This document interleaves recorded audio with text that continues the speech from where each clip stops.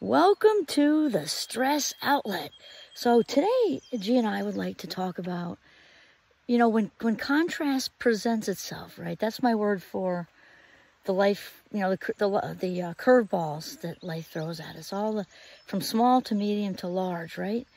Remember that the dots always connect. I think that is so tough. It can be so difficult when we're in the mud, whatever it is, like a relationship is breaking off and maybe you weren't ready, or your job is breaking off in the workplace, or you've got some dysfunctional family members or other people in your lives, and you're trying to negotiate that, whatever.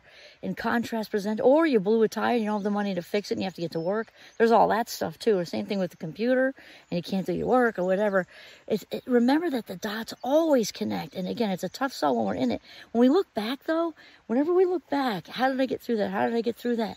We did. Again, it's hard in the moment, but the dots do connect. Like if it wasn't for losing that job, I wouldn't have landed here. I wouldn't have started my new business.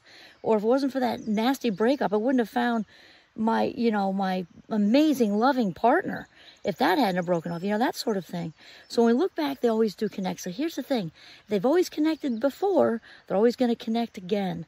So we can remember as things happen now, in the future when we look back, it will all have worked out.